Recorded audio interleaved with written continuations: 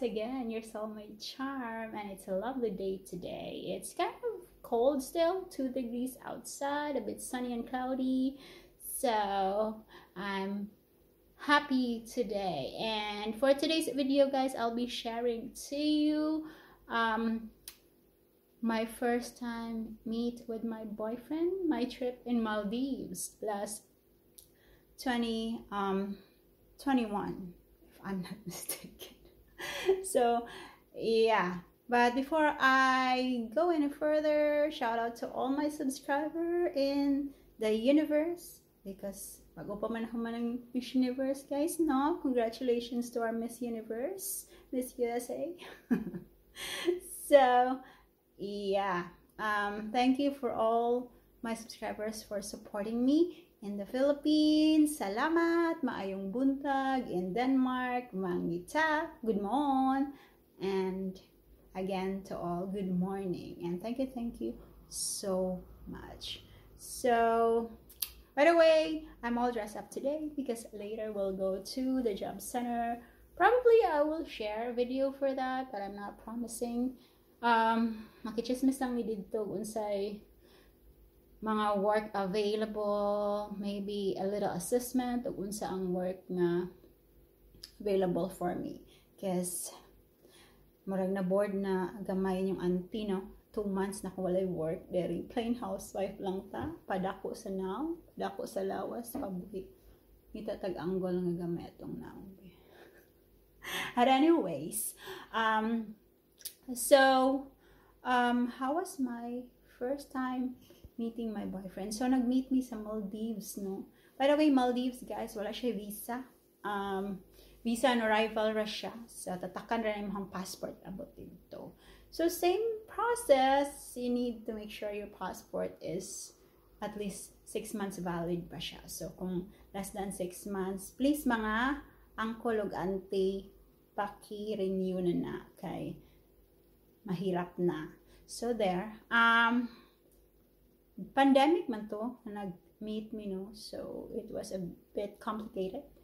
Daghan kay may gina-process, daghan requirements, including balo na mo mga COVID test dihang dapita, and ang anxiety level na mo ato, both me and my husband is really on top of our lungs. On top of the world, because daghan kay may mga nabasa mga online nga na-decline or na-offload or kanang positive sa COVID, blah blah blah. So but we really took the risk, diba? Kanang love conquers all man kunuhay ang story, no? So yeah, thankful lang sad ko atong meet up, because a bit over prepared ko ato, guys. So for my requirements, I had my passport, I had my CFO certificate. So because I read online, we needed daw siya for first time meetup. So ako lang siyang gina-process just to make sure. And then naapod ko'y invitation, or not invitation, but proof of support and guarantee ng akong boyfriend ang maggasto sa tanan nga gastoon sa among pag-meet. And then what else, naakay fill out online for like pandemic thingy during that time for Maldives. So there. And actually I was just like overthinking ato, no? Okay, during the time of the flight nako, ang nakatabang jud nako is ang akong flight, ang flight history to Taiwan. So it really helped me kaya na ako flight history. Ang tip lang, guys, when you go to immigration, no? Wala ni ako na share sa akong previous video, but if possible, go to a male immigration officer. Kay walay daghan kuti-kuti, guys. Unlike mga babae, daghan kay questions. So there. So the immigration officer just asked me about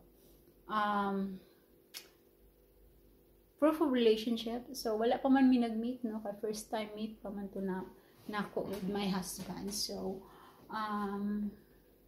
ako lang gina-share ang chat conversation online. So iyang nakoy printed, but the immigration officer choose to check my phone. So kita, and then nga siya passport copy sa akong boyfriend. And what else? Itinerary, of course, round trip ticket, hotel booking,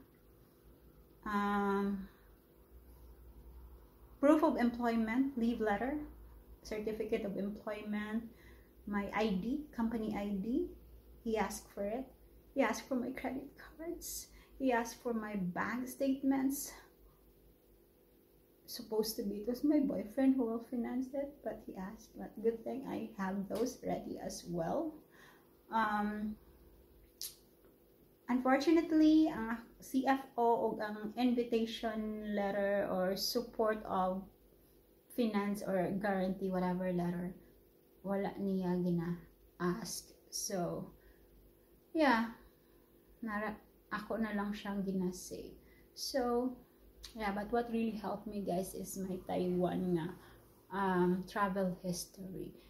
He even asked his supervisor, is this good to go? And then the supervisor, yes, because he has already a flight history. So kato, guys, naka-help siya. And then also COVID test, you need to submit that during that time. Luckily negative rin yung auntie, no, nakuyawan siya ko at positive ko. But anyways, so yeah, I was happy.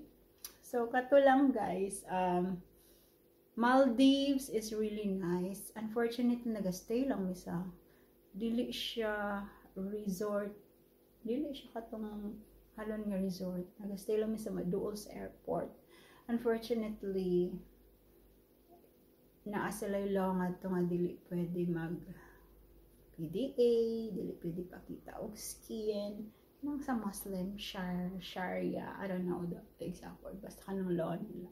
But in the resort, guys, which you will ride a ferry pa going there, kanang allowed siya.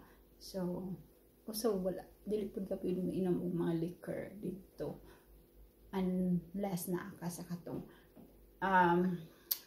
first class resort or whatever they call it. So Maldives is nice. It's just like Philippines, guys, but for me, if I'm going to compare it, Philippines is still better. But the reason why we chose it is because open sila tunga time. Okay, kabalo na mo pandemic, a lot of destinations are closed or were closed. So sila open sila, and then wala visa. So and then it's accessible both for me and my boyfriend that time. So kato ang among ginapili. So also that time we are ready if ever offload or if not allowed to board a flight. Ready na mi ato. But thank God we saw each other, and the rest is history. That's my experience in my first meetup with my husband. So that's for today's video, guys. I hope you get some tips and information about meeting your boyfriend for the first time, especially for those long distance relationship.